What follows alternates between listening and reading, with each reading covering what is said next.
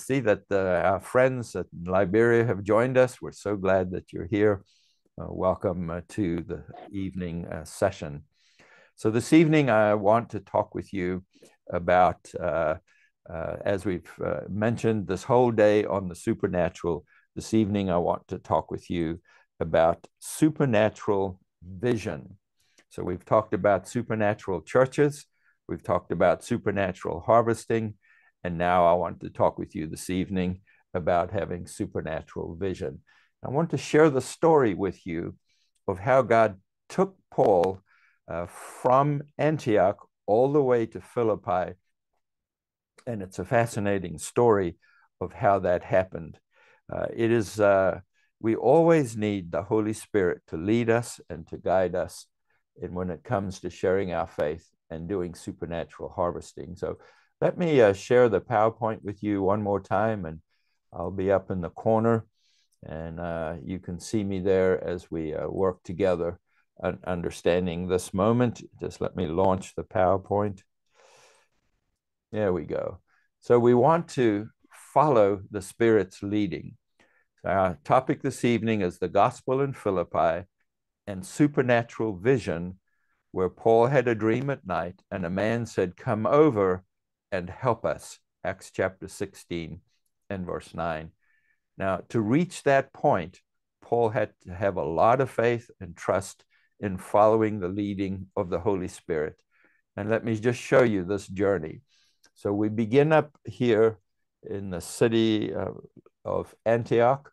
This is now the second missionary journey, and we're going to trace Paul's journey from Antioch in Syria to Antioch in Pisidia, and eventually over into Macedonia, and how all the things that happened along the way. Let me just share a little bit about that story. So this is the Taurus mountain. It's outside of Tarsus. They walked up from Antioch in Syria to Tarsus, his hometown. This is Paul's hometown. You had to cross a lot of rivers. This is one of those rivers. Remember, Paul said, "I was in danger from rivers, dangers from robbers, dangers at night, dangers in the day, dangers from animals." We know there's all sorts of obstacles that we have to overcome.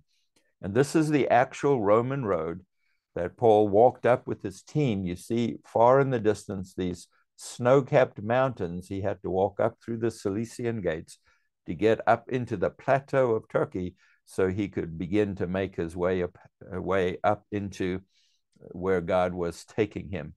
And so after you go through the pass, you can see this narrow pass through here, and there's the mountain. At the bottom of the picture, you can see the highway going through that mountain. Back in those days, it was very dangerous. Robbers were up in there in that place. Armies wouldn't go through there. It was just too dangerous. But once you get up on the plateau, the central Anatolian plateau, you can decide which valley to go down to reach the city that you want to reach. Look how long that train is, and look how flat it is. And of course, the first city he came to, where he stopped and had ministry, was Derbe. This was the last city of the first missionary journey. Now Paul is returning to Derbe, and he preached there the gospel to that city in the first journey and made many disciples, Acts chapter 14 and verse 21. And so here he's returning to the many disciples to begin reaching people. And we read that on the second missionary journey, Gatius joined Paul's team. This is where that ancient city is found. We know it's there because we've found a stone with the name of the Bishop of Gatius, and so we know that that is the ancient city. It's still in ruins right now. From there, they moved on to Lystra. These are the ruins of Lystra. And again, we know from archaeology that's where it was. And this is where the crippled man from birth, who had never walked, was healed by Paul on the first missionary journey. Remember, they began to worship him, bring garlands. These are the gods have come down. And Paul said, "No, the gods didn't come down. God is in me." And he released the power. And so again, somebody listening to this conference, you are crippled, you're crippled from birth, you have a deformity.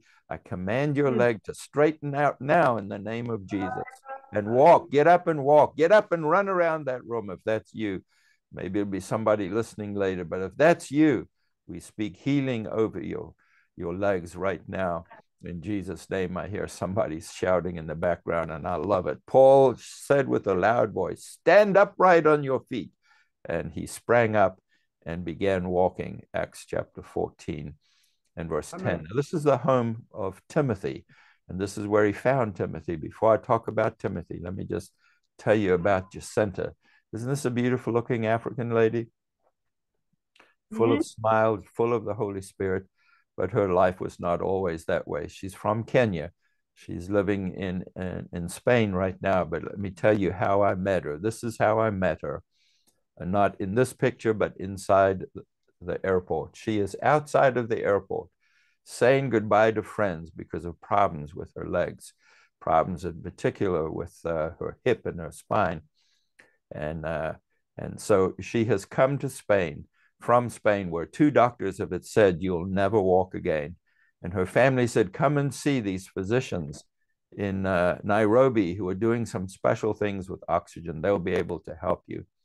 And here, these 2 physicians in Nairobi said, you'll never walk again. We can't help you. Here she is saying goodbye. And they released her there, and she was pushed into the waiting room and put directly in front of me at midnight in the airport in Nairobi. And I just want to say to you that I'm going to just, I just want to say to you,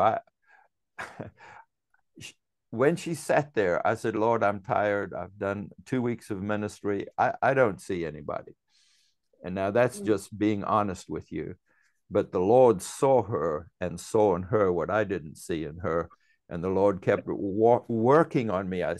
He said, I put her in front of you. What are you going to do about it? I said, Lord, I'm tired. I looked down at her tickets were in her hand. I'm just being honest with you.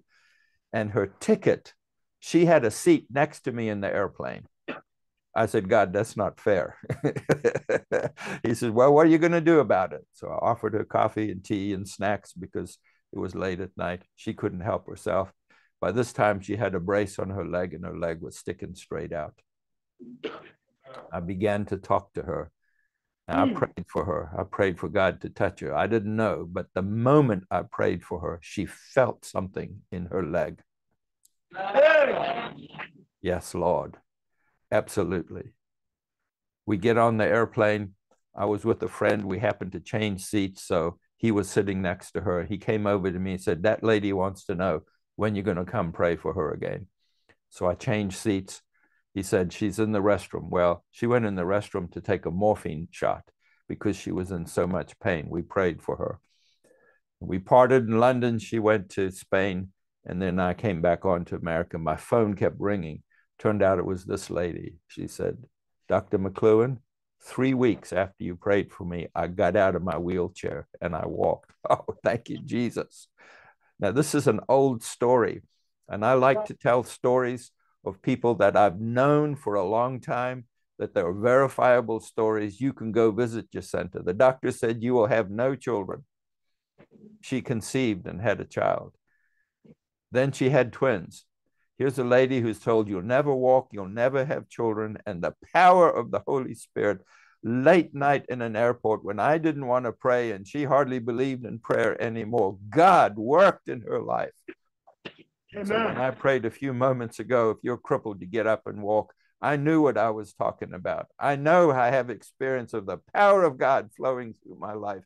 And I want to encourage you to trust God. Believe him for healing, for miraculous healing, for people who've told you will never be well. In Jesus' name, we release the power of Holy Spirit healing. And so this all begins from this first missionary journey at Lystra when Paul raised that man who had never walked. They stoned him, and then God raised him from the dead. He's a living testimony to what Jesus said: heal the sick, cleanse the leper, cast out demons, raise the dead, and heal terminal diseases. Thank you, Lord. And so Timothy joined Paul's team. From there, they moved on to Antioch and Iconium. And they remained there a long time, speaking boldly for the Lord, who bore witness to the word of his grace, granting signs and wonders to be done through their hands, the whole team's hands, not just Paul's hands, but the whole team. And Acts 14 and verse 3, and I just released to you signs and wonders to flow through your hands, people that you touch. And people say, let's see what your God can do. Show people what your God can do by releasing signs and wonders in the lives of people. From there, they traveled to Iconium. And this is where that second missionary journey had its critical turning point at Pisidian Antioch. They passed these beautiful sites and came back to Pisidian Antioch. The first time they went there, the next Sabbath, almost the whole city gathered to hear the word of God. And I release upon you an anointing that calls an entire city, entire village, entire town to come and to hear the word of God. And the word of the Lord was spreading rapidly through the whole region, Acts chapter 13 and verse 49. We are retracing backwards the first missionary journey, recalling what God did in the past. And when we remember what God did in the past, we open the door for God to do it again. And I'm asking God to do it again through me and through you and through all of us. This is a city where they worship the living emperor as God. This was the temple to Octavian or Caesar Augustus, the first one who was actually worshipped as a god. So it's in that place now that Paul doesn't know which way to go, to the left or to the right. This is the leading of the Holy Spirit. I know this is a long introduction, but I want you to understand the price Paul paid to have supernatural vision.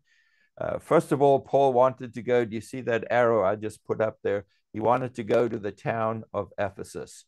This was the capital. Paul's goal was to be in the biggest town in front of the highest official to give a witness for Jesus.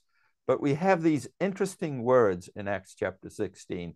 They passed through the Phrygian and Galatian region, listen, having been forbidden by the Holy Spirit to speak the word in Asia. Now, that's an unusual word. And I just want to say to you, there are times to talk and times not to talk. You need the leading of the Holy Spirit. And in this case, God said, you can go to Ephesus if you want, but you can't preach. And Paul can't go where he can't preach. There must be some other place. There's a timing. Now, God was very interested in the city of Ephesus, but Paul was not ready. And sometimes we have a vision that's greater than our team is capable of carrying. And Paul himself did not have enough experience to go to Ephesus. And God said, I don't want you to go there now. Sometime in the future, but not right now. And when God says no to one door, he'll open another way. And so they went on. Now this time to Dorylaeum. You see up here, I'll put it in the circle. This is the town of Dorylaeum. So they go. They don't go to Ephesus. They go back to from Antioch. They go up onto Dorylaeum. And then Paul wants to go into this region referred to as Bithynia. And after they came to Mysia, they were trying to go into Bithynia, and the Spirit of Jesus did not permit them.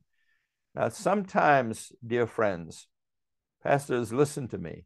You learn what God doesn't want you to do before you learn what God wants you to do. Don't be mad at God. He's helping you discover where you belong and what your purpose is. This is Dorylaeum. This is Eskişehir. This is a huge town in Turkey. That's where Paul wanted to go.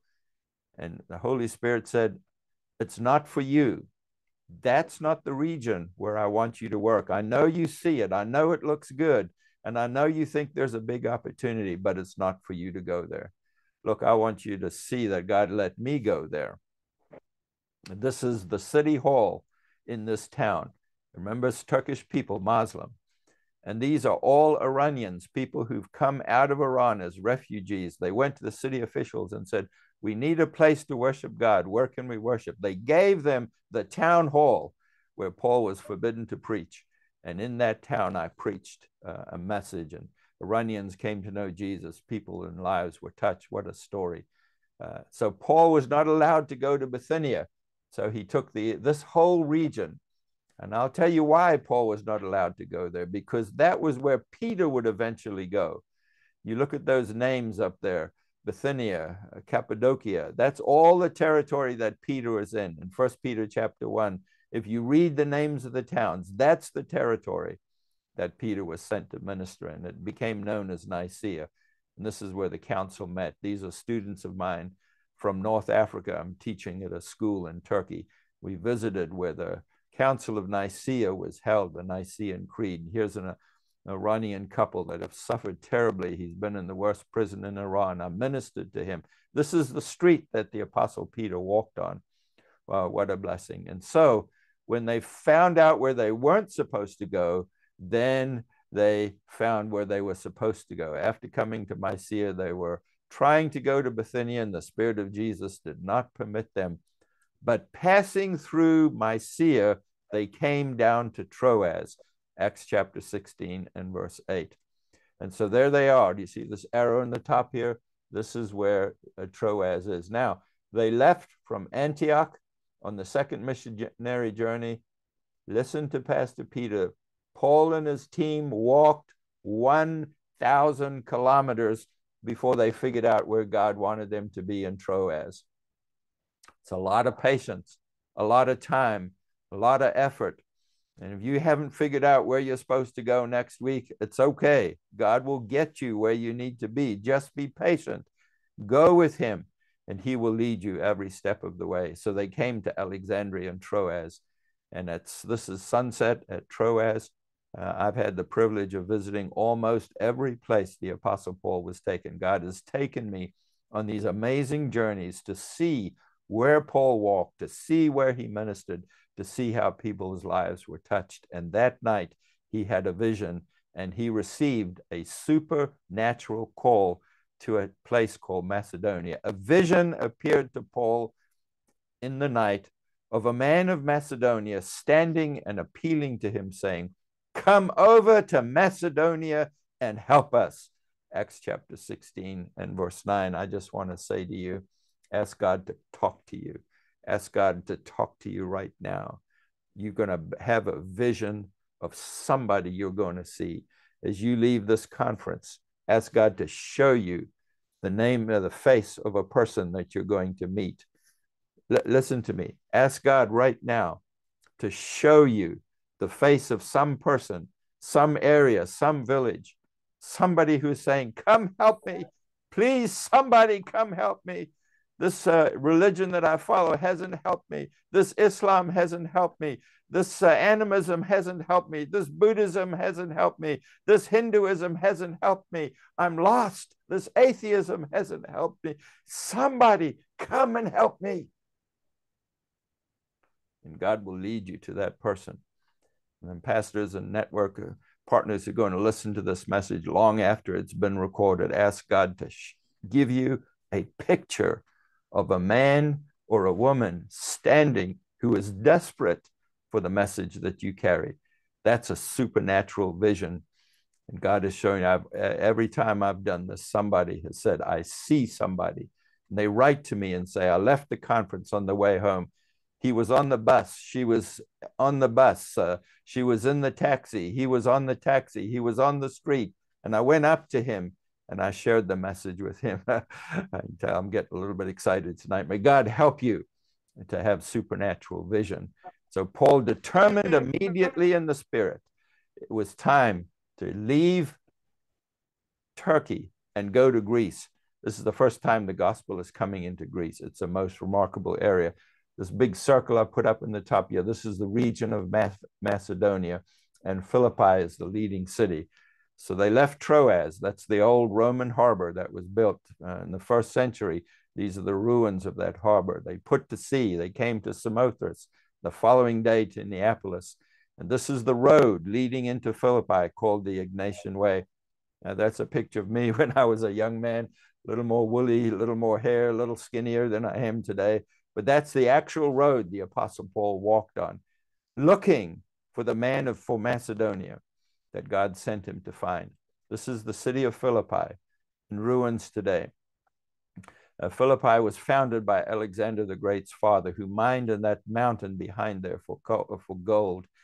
And I was there on a Sunday morning, and the guide said as we were driving around, "Who would like to preach in Philippi?" And I said, "I'd love to." I had no idea it was Sunday morning that we would be there. And there I am on a Sunday morning preaching in the city of Philippi. And part of that message I preached there, I'll share with you right now. Well, when you go to a city where there is absolutely no synagogue, no knowledge of the great God of the Old Testament, no knowledge of the God of Abraham, Isaac, and Jacob, no knowledge of Noah, no knowledge of Abraham. Where do you start? Well, this is what they did. They went to the river. On the Sabbath day, we went to the gate of the riverside where we supposed there would be a place of prayer. They sat down and spoke to the women who had come together. People go to rivers to get clean. People go to rivers for personal humanitarian sanitation reasons, but people go to rivers to wash. They wash their clothes. And they went to the river to find people who were washing. Now look, all the great rivers of the world, people go there to wash not just their clothes, but to try to wash their souls, that somehow the water would clean the inside. But water never cleans the inside. It only cleans the outside. And this prayer that was going on was not prayer to Jesus. It was not prayer to Jehovah God. It was prayer to the gods. These are Greek people. It was prayers to Zeus and to Bacchus and to the whole pantheon. Don't need to talk about it. Doesn't mean much in Africa, but the prayer to false gods. And they went to see what God would do. Somebody is trying to talk to God. That means they want to connect with someone larger and greater than them. And we urge you to go to the places where people are trying in their pagan ways to connect with God. So Paul went there. They went to the river. This is the river where they went to. And one of us was a woman named Lydia from the city of Thyatira, a seller of purple goods, who was a worshiper of God. She was the woman of peace. She was the one that Paul was looking for in terms of what Jesus said. She's not the man from Macedonia, but she is the woman of peace who will open the city for her. She is from Thyatira, one of the city's 7 churches of Revelation from Turkey. But here she is selling purple.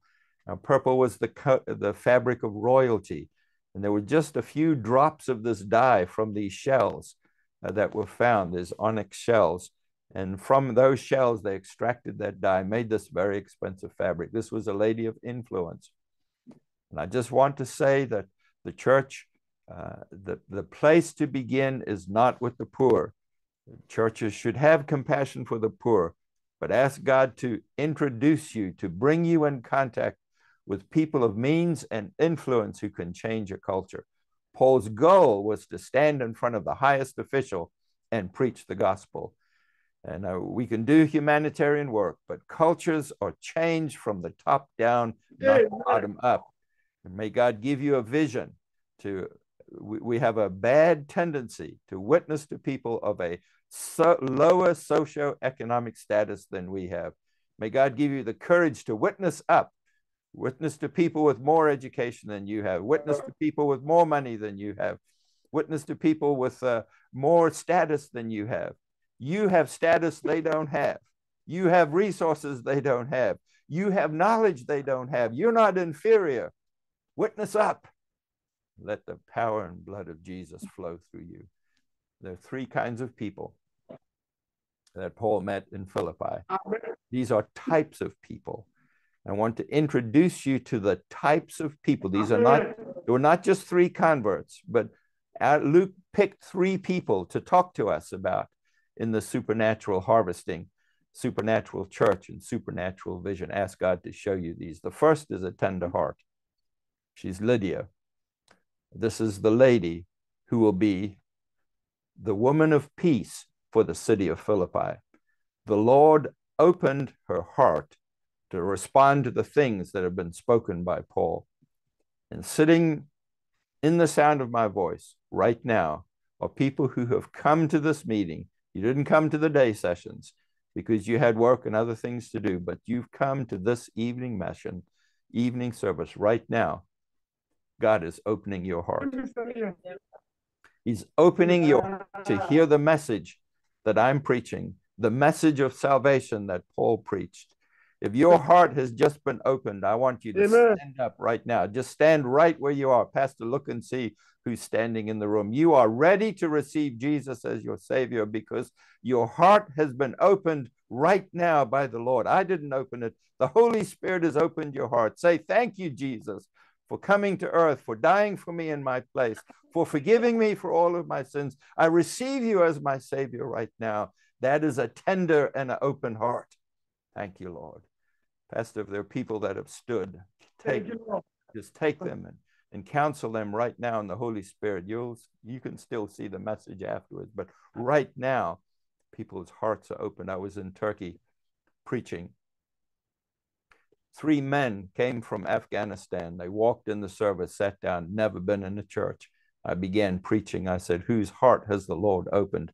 3 men from Afghanistan stood up right there in the service, gave their heart to Jesus. I was in on the other side of Turkey in a place called Cappadocia, or Cappadocia as we think about it in the English language. And 2 men had come from Iran. They were oil officials. They were high people. They had resisted everybody's attempt to share the message of Jesus with them from a Muslim background. They came to the service, and I said, whose heart has been opened right now? Both of those men stood up and gave their heart to Jesus right there. Tender hearts are people who have been prepared by God. They may look resistant. They may not have any idea that they'll receive Jesus, but in the moment the Holy Spirit comes upon them, their hearts are tender. They receive the Lord. I was in another town in Turkey, and a man brought his wife to hear me. An American had come and listen to. She had never come to church with him. He had given his heart to Jesus a long time ago, but this man had never, wife had never opened her heart. And I began to share the story of Lydia and how God opened her heart. And I said, whose heart is God opening right now? And she stood up and gave her heart to Jesus. And so we invite you right now to have a tender heart towards God. And if you've never opened your heart to him, Amen, to receive Jesus as your Savior right now. And so we need to go with the expectation that God is going to open hearts for us to speak to. We have this idea that everybody's going to say no to the gospel. Are you sure you want to accept Jesus? Don't do that. Just believe that there are hearts that God has opened for us to share the message of Jesus with them. And you'll find that you're going to find an open heart. So that's Lydia. After she was baptized, she and her household as well, her children, she urged us saying, if you have judged me faithful to the Lord, come to my house and stay. And she prevailed upon us. Acts chapter 16 and verse 15. You do see, she's the woman of peace. She invited Paul and the team into her home. She provided for them. There are persons of peace whose hearts are open and tender towards God that God wants you to find and go after. And so she was baptized here in this river that we have just seen. So Paul continues ministering in the marketplace. So the first person you're going to find is a tender heart. But the next type of person that you're going to find is somebody who is a tormented heart. And this is the fortune teller. She's demonized. She is filled with demonic thoughts and influences. And they met in that market that you just saw, a slave girl having a spirit of divination.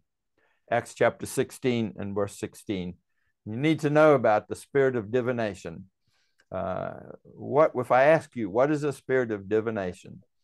You probably would say it's a demon, it's an evil spirit, and of course all of that's true. But in this case, the Greek, and Dr. Luke is extremely clear about what was possessing this girl. It's a python. It's a python spirit. It's a snake spirit. And you know that a python, well from Africa, strangles people to death. And there's some people who are being tormented, and literally the life is being strangled out of them by evil spirits. But there's something even deeper about this girl. She is from the Oracle of Delphi. This is the most important psychic center of psychic interpretation in all of Greece. It's called the Oracle of Delphi. And at this place, Apollo, according to the Greek tradition, killed a python and took over this place. And so Luke is telling us this is a lady trained at the most important psychic center in all of Greece. And now, as a young girl, she's retired. She's gone back to Philippi. She's done her service. People are using her and making money off of her. She's a fortune teller. And I'm just telling you that that God wants to use you to set free fortune tellers. This is what Isaiah wrote about. You wearied yourself with many counselors. Let them stand forth and save you if they can. Those who divide the heavens and gaze in the stars and the new moons and make known to you what shall come upon you. Paul showed up in Philippi to say, false prophecy is dead, and my God has more power. Now, he knew that if he cast that spirit out of her, all heaven would break loose. Actually, it's the other word, that break loose. He knew that there would be an attack upon him. He knew what were the consequences, because he would rob people of their livelihood, but he didn't worry about the power to set her free. He knew that there would be consequences. And so he held back. She kept doing this for many days, and Paul, becoming greatly annoyed, turned and said to the spirit, I command you to come out in the name of Jesus Christ. Come out of her. It came out at that very hour. Acts chapter 16 and verse 18. And sometimes we just need to let the Holy Spirit stir us until we can't hold it back any longer. You feel agitated by the abuse of children. You feel agitated by circumstances that are harming and hurting people. And something inside of you says, I have the answer to this problem, and we're going to set people free. So supernatural vision will help you to see past somebody who's bound up and set them free. Amen. I walked into a church, and the pastor said, a godly man just walked in here, and God's going to use you to reach the nations with the message of Jesus. After the service, the people who knew that man were horrified. They came up to the pastor and said, Pastor, you were wrong. That man's on drugs. That man is no good. And the pastor said, I knew that. What he does, and he knows that. But what he doesn't know is what God sees in him. Amen. He was set free instantly from drugs, became a minister of God. Ask God to give you vision to see in people what God sees in people. It took great courage for that pastor to say that. And he didn't really know the man, but what he knew is what God told him. And when God tells you things about people, say it and declare it. Let the Spirit of God come upon you. Oh, hallelujah. You feeling that tonight in the Spirit? Thank you, Lord. Thank you for people who have a tender heart. Thank you, people who have a tormented heart. There's a third kind of person that God wants you to meet. And we go up from this conference. You're going to meet all three of these people in different ways and at different times. And God is preparing you to deal with them. And these are the tough hearts. These are the jailers. These are the people who want to hurt you. These are the terrorists. When they had struck many blows, they threw them into prison and commanded the jailer to guard them securely. Acts chapter 16 and verse 23. Listen to Pastor. Tough hearts make the best converts. Amen. Terrorists make the best converts. The Apostle Paul was a terrorist. He's a great convert. And people who are all in on destruction, the destruction of people and hurting people, will be all in when their hearts get changed and touched by the Holy Spirit. Don't be afraid of the terrorist. God give you strength and courage to face hard times. This is the traditional site of Paul's prison. Now, I don't know whether Paul was in this place or not. What I do know is that it broke apart. And so even if that was the prison, we're close enough to where Paul was in prison. And he's worshiping in the dark. I just want to lean into this tonight, because there's some people at this conference, you're going to have to worship in the dark. There's not going to be a worship team there. Your pastor's not going to be there with you. You're going to be alone with God. And everybody is conspiring against you. and the enemy is coming to attack you. You got to worship in the dark, because it is in the dark that the Holy Spirit comes through and finds where you are and begins to touch you. About midnight, Paul and Silas were praying and singing hymns to God. Now you look at this. The rest of the prisoners were listening to them.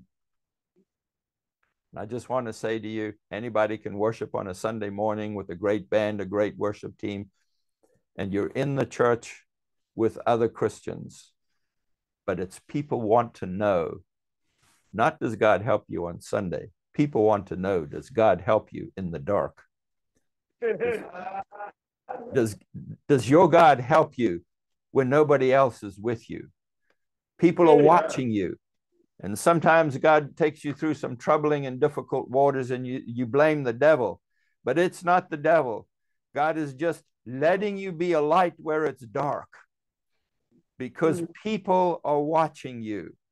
Your family is watching you, not when you have money, when you have no money. Your family is watching you, not when you're healthy, but when you're sick. They want to know, what can your God do? Paul and Silas are in prison, and the guards and the prisoners are listening to them praise God. There's some things that prayer can't help you. There's some things Bible reading can't help you. I'm not being disrespectful, but there's nothing that worship can't break. And when you can't pray, and when you can't read, you can worship. And you can let it out in the dark. Praise your God for his goodness to you. I want to tell you how the story goes down. Let me just stop the sharing for just a moment and just look you straight in the eye and talk to you for just a moment. Thank you, Jesus. Thank you, Jesus. Let's look at Pastor Peter. There was something different about the spirit of Paul and Silas. The jailer knew there was something different. They went into that prison. They were accustomed to prisoners cursing them. They were accustomed to people spitting at them. And after that, praise and worship goes on.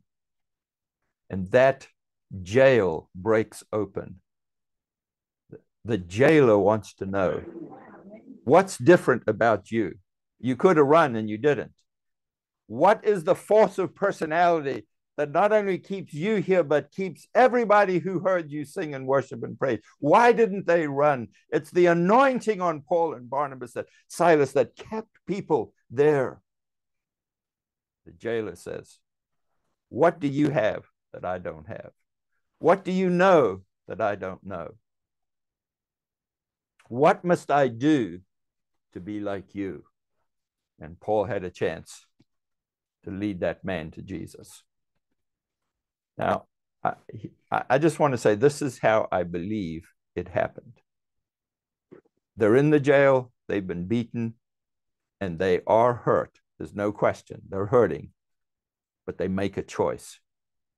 And as Paul is there, he reaches to Silas in the dark. Remember, there's no light. They're in the pitch black dark. And he says, Silas, I just figured it out. Silas says, Paul, what'd you just figure out? The man from Macedonia. The man from Macedonia. When I saw that jailer, I said to myself, I've seen that face. And the man from Macedonia, the jailer is the man from Macedonia I saw back in Troas. Tonight he will know Jesus. Amen. I don't have any idea how, but tonight he will know Jesus. Amen. I tell you, Paul and Silas, the pain left, they began worship and praising God, and all heaven broke loose into that jail. Hey. That jailer, who was the tough man, the terrorist, the tormentor, became a follower of Jesus. And he simply asked this incredibly powerful question. What do you know that I don't know? What is it that's fueling your life that's not fueling my life? Acts chapter 16 and verse 30. Sirs, what must I do to be saved? Mm. And the actual language of that is, what do I have to do to be like you? What do you know that I don't know? What is your source of inner power that I don't have? How come you can praise in the dark and I can't even praise God in the day? Mm. We want people to be asked what it is that they can do to be like you. And so in this very powerful story, I've lost all track of time, Pastor. I'm just being lost in the moment. The three types of converts that God wants you to find: the tender hearts, the Lydias, the tormented hearts, the fortune teller, and the tough hearts, the jailers, the people who will be mean to you. Now, just so that it's very clear for you, there were more people saved in Philippi than just these three. And there's evidence for this in the scripture. You know that they were asked to leave and asked to go out, leave the city. And Paul said, no, no, you beat us. You can come and escort us out. So they went out of the prison. Acts chapter 16 and verse 40. I'm not projecting it. I'm just saying it to you right now. They visited Lydia. Yeah. And when they had seen the brothers, they departed and encouraged them, and then they departed. Acts chapter 16, verse 40. So you can check that reference out and see if Pastor Peter is correct. And so they joined and they visited all the other brothers who had become followers of Jesus. But Luke picked out these three stories to help us understand the kinds of people that we are to look for. And by supernatural vision, God will bring us tender-hearted people, and we'll just introduce them. We'll say, would you like to receive Jesus? And they say, yes, that resonates with me. Have an expectation. Have an expectation that people will receive the message. And then have an expectation that you'll meet demonized people, the Gadaras, the man from Gadara, people who can't escape without somebody knowing how to take authority over the demons in them. If I go overseas and listen, demons don't, I don't look for demons, but demons look for me. When you carry an anointing, Jesus didn't look for demons, demons look for Jesus. And when you carry an anointing, demons will look for you and you set them free. And then you'll meet the terrorist. And you have something he doesn't have. You have something in your spirit that all terrorists are looking for: meaning, purpose, direction in life. And you're carrying it. And God wants you to impart to people. In Philippians chapter 3 and verse 17, brothers, join in imitating me. Keep your eyes on those who walk according to the example you have in us. Your pastor's given you example. I've given you examples tonight by story after story of trusting Jesus, releasing his power, walking in the power of the Holy Spirit. I was preaching in a town and a man said, I won't accept your God. He punched the back wall of the church. 5 minutes later, he was on his knees in the front of the church asking Jesus to forgive him for his sins. He was attracted to the power of the Holy Spirit. And people can punch the wall, they can even punch you. But the anointing that you carry will cause people to come down and say, I need what you have. And so he received Jesus as his Savior. Now, dear ones, today I've been in a dark place, but Jesus has been with me. What you don't know is before the first message I preached this morning, I found out that our African director for Apostolic International Network was murdered last night as he got out of his car. I assumed it was a joke. I thought it was a hoax. But after the 2 morning sessions were over, I made the phone calls necessary to find out if it was really true. I want to honor Pastor Mandla Ndlovu from South Africa, who was murdered last night for his witness for Jesus. In that dark hour, Jesus was with him. And I've written to many people this afternoon who know I'm preaching right now, who are praying for you and praying for me to deliver this message with power and anointing, and to say to you that in the darkness you can praise Jesus. In the darkness you can lift up his name. He will help you and he will bless you. In the course of my travels, 3 people now who have been colleagues of mine have given their life for Jesus. And every one of their spouses have stood up and said, I forgive those who killed my husband. We want to say, whether by life or by death, our lives will glorify God. I'm not trying to scare you tonight. I'm just trying to say, you never know when you're going to have a last conversation. Pastor Mandla and I had an extended conversation on Monday night about some topic in the scripture that just thrilled his heart. I said, Pastor, am I wasting your time? He said, no, please say more. And now, of course, I wished I'd said more and more and more.